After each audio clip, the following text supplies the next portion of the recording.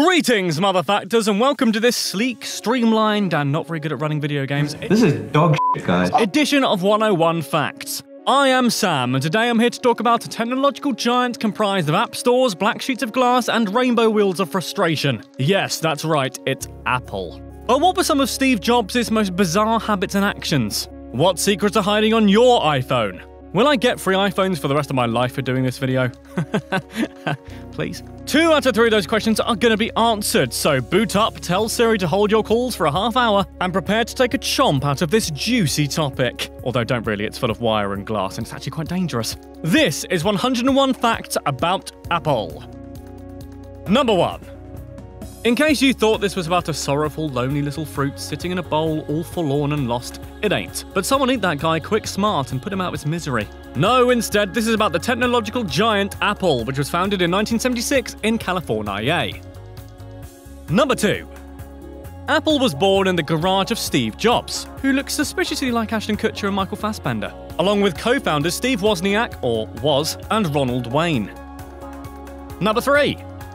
Wozniak and Jobs both had jobs at Atari. Well, that's a confusing sentence. Together they worked on the arcade game Breakout, which inspired them to break out into the home system scene. See what I did there? Are you proud of me now, Mum? Number 4. Apple I was the first Apple product on the market, which is only logical, really. It was rather satanically priced at $666.66, which would be the equivalent of around $3,000 today. Wozniak said that this price was just because he liked repeating digits, by the way, so don't worry, your iPhone isn't an Illuminati portal to hell.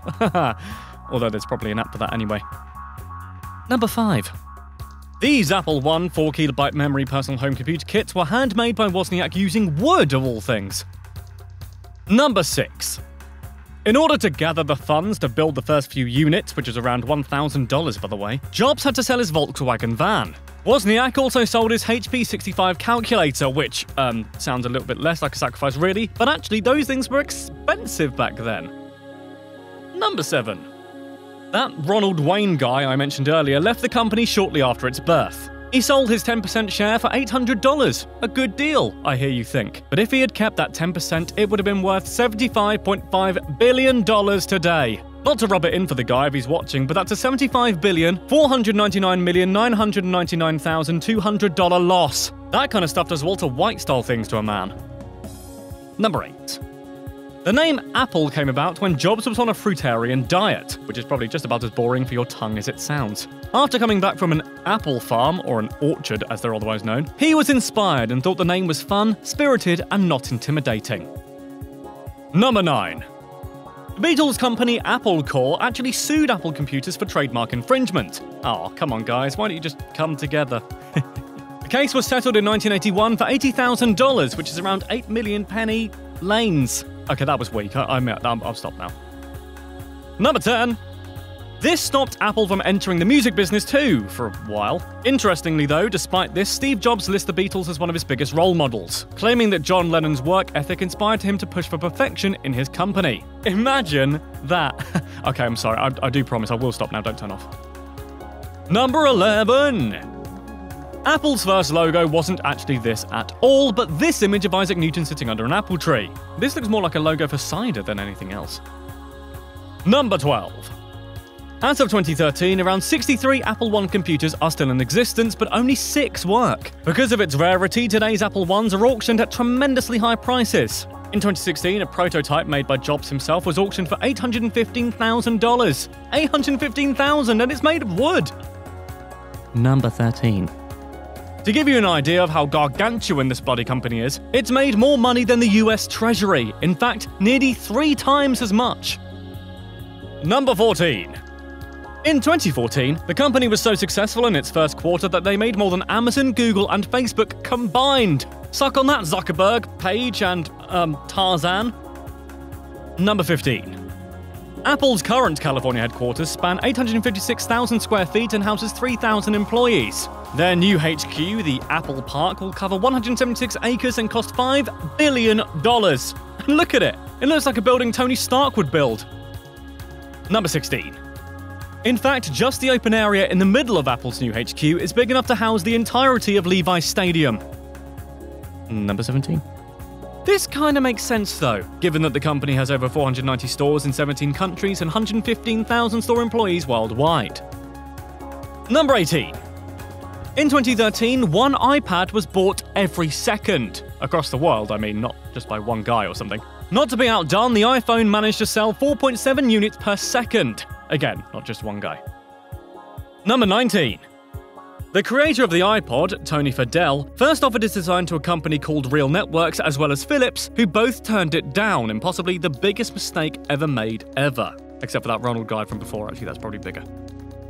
Number 20. Hey! In one city, specifically Kunming in China, 22 fake Apple stores were discovered and closed down. The fake stores had exactly the same layout and uniform and contained replicated goods to look like Apple stuff. Now that's what I call iFraud. Number 21. So, as you can hear, Apple has been a resounding success so far. The Chinese don't just copy any old company after all. However, no success came without a fail or two, and believe me, I should know. And one fail in particular came with the Apple Lisa in 1983. Number 22.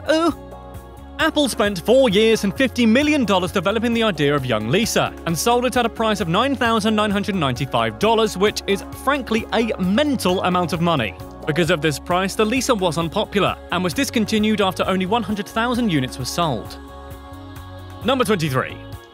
There have been claims that Apple create fake projects so they can mislead other companies and the media about what they're up to, according to Adam Lashinsky's Inside Apple book. However, a report from Ars Technica claims that this is a misunderstanding in an interview with an Apple employee. Number 24. The company is, unsurprisingly, on the Fortune 500 list of big successful brands and companies, and has been on it for over 22 years. It remains ranked number 3 to this day. Number 25.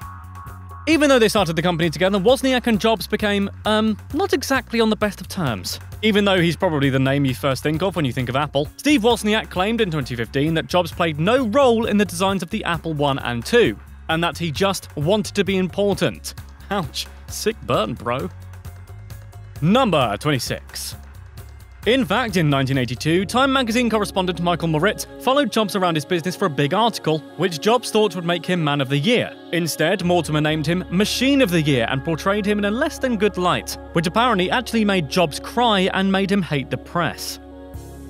Number 27. Jobs was actually fired from Apple in 1985 by CEO John Sculley, who's also the CEO of Pepsi actually, although that's nothing to brag about these days. This was down to the less than lovely sales of the Lisa and the Apple III, which was up against some stiff competition in the form of the IBM PC. Number 28. During his time away though, Steve Jobs sure kept busy. He became majority shareholder, for example, in a little production company called the Graphic Group. If you haven't heard of it, by the way, that's because it's now under a different name, and that name is Pixar. Number 29.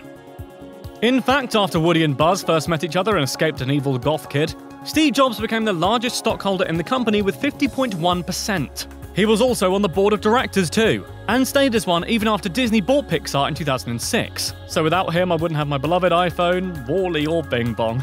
Oh, Bing Bong. Number 30. He also founded the computer company Next, which would in turn go on to make Next computers. Number 31. During 1993 to 96, the Next company went from hard to soft, and we've all been there. By which I of course mean dropping out of the hardware business and focusing on operating systems and software instead. The company also launched WebObject, a swanky web application that big businesses such as Dell, the BBC, and Disney worked with. Number 32. In 1996, Apple expressed an interest in using Next because they were having trouble competing with one another. The idea was to replace the current software with Next's lovely stuff, and, in fact, to break the narrative flow for a sec, Next Step's interface is still kind of being used today in the dock and in Finder. Oh god, you want me to see that? Exit. Number 33.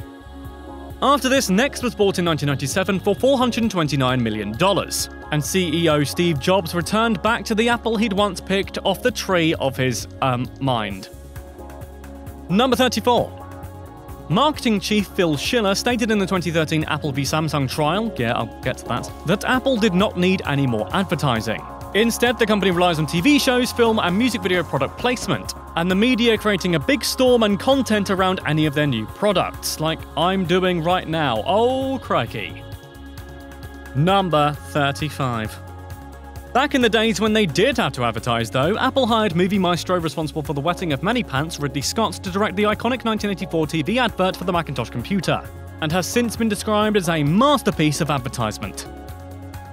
Number 36.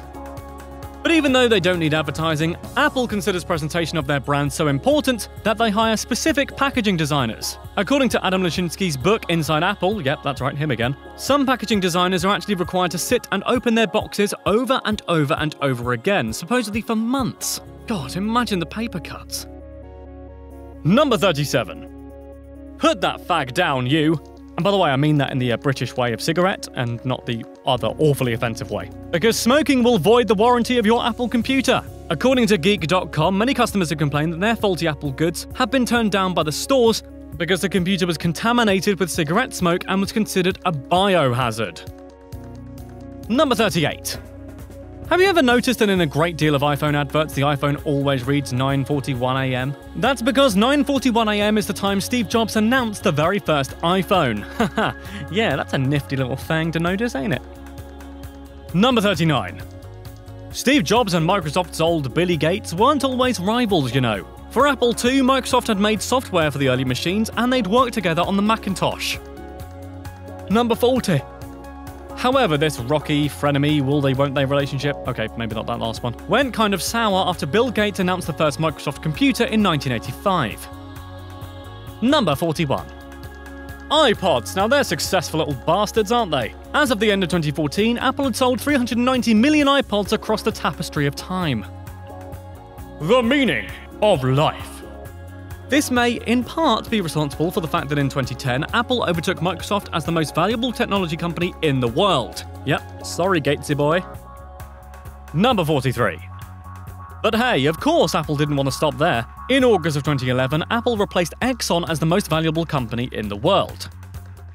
Number 44. In fact, in 2014, Apple was worth more than the entire Russian stock market. According to Bloomberg, if you owned Apple Incorporated and sold it, you could purchase the entire stock market of Russia and still have enough change to buy every Russian an iPhone 6 Plus. Wow, free iPhones for you Russians, you lucky people! Number 45.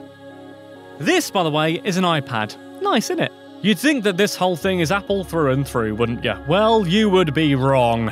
Samsung actually manufactures the Retina screen that Apple uses on its iPads. This is apparently because, according to Bloomberg, Apple asked LG and Sharp, but their screens didn't meet their high standard, leaving just Samsung available to make them. Number 46. According to Apple Insider, Samsung were also supplying around 40% of the A3 processing chips in iPhone 6 and 6 Pluses too. God, they're like little Frankenstein's monsters of tech firms. Number 47. Siri is a wonderful little thing. A little voice that delivers to me the weather for the evening and countdowns until the next Jennifer Lawrence movie comes out. So handy. But you, and perhaps I, should be careful about what we say to him, her, or it. Everything you say to Siri is analysed and stored by Apple for up to 2 years. Number 48. It should be said, though, that what you say to Siri is kept anonymously, and rather than your name, there's a random number assigned to what you say, according to an Apple spokesperson talking to Wired. This is apparently for testing and product development purposes. Still, at least it's anonymous, so Apple don't know I talk to Siri like it's my best friend and ask it for life advice, right? Oh crap, I just said it on the internet, they know now. Number 49. By the way, don't use Apple products to make nuclear missiles or chemical or biological weapons. I know it's tempting, but actually you'd violate their terms of service, as well as the Geneva Convention. The terms of service specifically say you are not to use Apple products in the development, design, manufacture, or production of nuclear missiles or chemical or biological weapons. Strangely specific rule that. I mean, just don't use anything to make those weapons. If you feel like you want to make them, just sit down and rethink the whole thing. Number 50. Anyway, have you ever wondered why no other phones use the iPhone's easy slide to lock method? I mean, no iPhones use it anymore because of the updates, but still. It's because Apple had a patent on it and had legal arguments over it with Samsung. God, those two have a weird relationship, making things 1 minute, suing each other the next. Number 51. In fact, to add to its rogues gallery, Apple have had many legal battles with Samsung. They've had law-based fisticuffs in courts around the world, from the UK to the US, Australia, South Korea, and Japan. Number 52. Despite Apple's widespread success, some US states still don't have an Apple Store. These include Montana, West Virginia, North Dakota, South Dakota, Vermont, and Wyoming. Number 53. In 1994, Apple was designing its Power Macintosh 7100 under the codename Carl Sagan, because of the astronomer's catchphrase billions and billions, tying into Apple's belief that it would make billions and billions of dollars. Very cocky. Number 54. You'd have thought that Sagan would have loved this little nickname, but he, didn't. As he was concerned, it sounded like an endorsement for the product on his behalf. He wrote a letter to MacWeek expressing the fact he didn't like this name, to which Apple responded by changing the codename instead to BHA, or Butthead Astronomer. Oh dear. After he heard of this, he was rather razzed off and tried to sue for libel. Number 55. The case was thrown out of court because the phrase butthead couldn't be misconstrued as fact, which is true because, well, there literally is no butt on his head. Sagan tried to sue them again for using his name in the first place, but again, failed, to which he appealed. Eventually, they settled it out of court. For this, the engineers codenamed the machine LAW instead, which is an acronym for Lawyers Are Wimps. Number 56. Apple spent $10 billion in 2016 just on the research for future products. $10 billion! They should have just asked me, I'd have done it for free, and just add eye in front of things, like an eye vase or an eye catheter. Number 57. Apple is extremely picky about who it hires to work for them. Statistically, you have a better chance of getting into Harvard than working for Apple, as just 2% of the people who applied for their New York store got a job, compared to the 7% who applied and successfully got into Harvard. Number 58. In fact, even after hiring you, Apple is very careful about letting new workers near its items. In fact, according to Adam Lashinsky, again, Apple often has new staff working on fake products until the company knows it can trust them, which, wow, must have cost a lot of money in itself. That being said, I do often do the same. Clive's been working on 101 Facts About Hanson this week, and that's not going anywhere. Number 59. All Apple staff have employee numbers. Steve Jobs got number 2 and Steve Wozniak got number 1. It apparently upset Steve so much that he didn't get the number 1 that he later took the number 0. Number 60. Chief Design Officer Jonathan Ive has appeared in video demonstrations of new Apple products since 2000. In every video, he has worn the same t-shirt. I assume he washes them in between. If not, ew. Number 61. According to Cult of Mac, when designers presented the first prototype iPod to Steve Jobs, he dropped it into an aquarium, the clumsy twit. Oh wait, no, sorry, that wasn't an accident. He did it to show them the air bubbles coming out of the device in the water to prove it could still be smaller. Number 62. Kind of lucky it was an aquarium, really. It could have been a hell of a lot worse. Considering that, according to his biography, Steve Jobs used to wash his feet in the toilet. Apparently, it made him feel relaxed. Here's hoping he flushed first, hey? Number 63. In other pretty weird design choices, the battery of some of the older MacBooks are apparently strong enough to be bulletproof. This was even proven on the TV show Mythbusters, although we don't envision soldiers wearing them as a vest anytime soon. Nintendo 64. The App Store, a labyrinthian marketplace of all you could ever need from your devices, right? Well, apparently not, according to Phone Arena. 60% of all apps in the App Store have never, ever been downloaded. That's over 400,000 apps created for literally no reason, just sitting there. Including mine, where I soothe you to sleep by singing a Robbie Williams song of your choice. I can't believe that hasn't been downloaded at least once yet. You've got stars directing your fate. Number 65.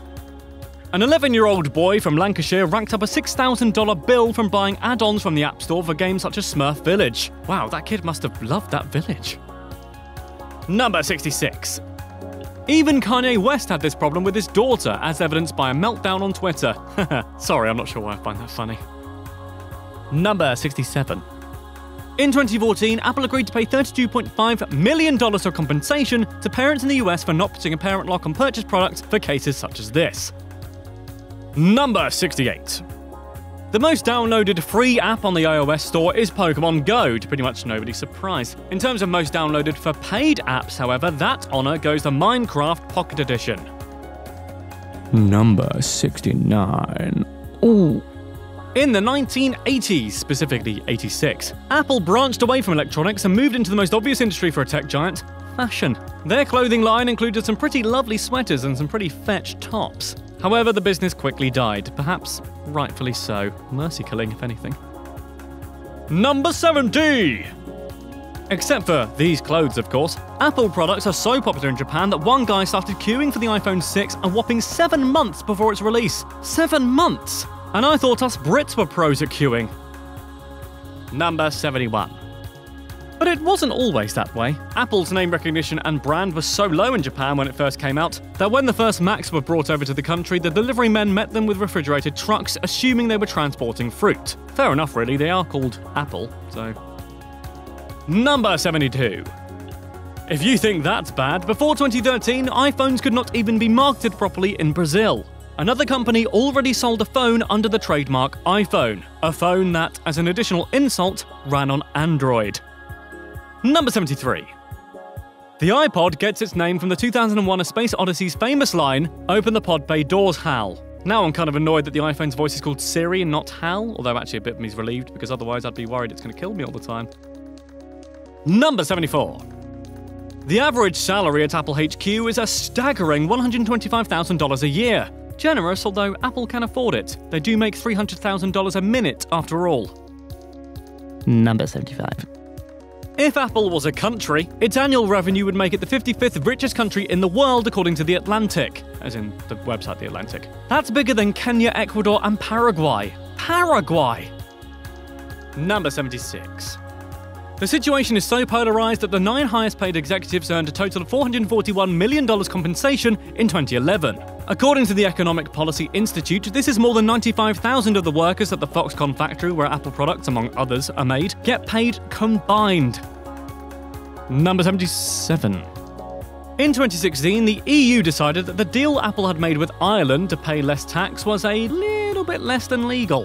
They ordered the company to pay $14.5 million in back taxes. Whoa, wow, I'd hate to be in the offices when that was announced. Mood killer.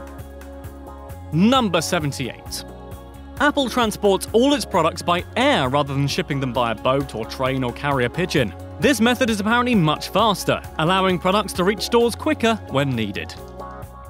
Number 79. The company runs its own internal business school too, called Apple University. Its dean, Joel Podolny, used to work for both Harvard and Yale. That's a spiffing resume right there. Number 80.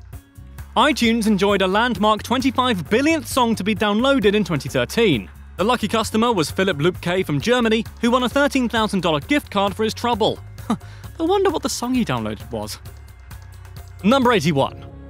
Ah yes, I just found it. The song was called Monkey Drums by Chase Bush. No, I've never heard of it either. Number 82. In case you were worried about what other milestones there were, the 25th million was Let It Snow by Frank Sinatra, and the 1 billionth song to be downloaded on the iTunes Store was Speed of Sound by Coldplay. Let's go at the speed of sound. Yeah, that one. Number 83. Apple is getting into the energy business, apparently. Their facilities in Oregon, Nevada, and California generate enough excess renewable energy that Apple plans to sell it onto its customers in the near future. Think of that, your house could be powered by people asking Siri advice on where to buy an energy plan. The irony. Number 84. Hey, speaking of Siri, if you ask them the meaning of life, they'll have many different answers, one of which is 42. A reference, that I make every single week on 101 Facts, to The Hitchhiker's Guide to the Galaxy. Number 85! Siri also replies with a Lego Batman flavoured phrase if you address him as Hey Computer too. And you don't even have to do the voice neither. Number 86. Also, if you tell Siri you're drunk, which I do often, don't worry, I don't have a problem, it's just for recreation, a button saying call me a taxi will automatically appear. Neat, huh? It doesn't automatically buy you Domino's though, which is a shame because that, and crying about what I did the night before, is my hangover cure. Number 87. According to Time magazine, each Apple store on average costs between $8.5 to $10 million to actually open, and that isn't even including the lease. Number 88. I should really calm down. Apple stores get around 1 million visitors every day, making an average per year of, you guessed it, 365 million people. Number 89.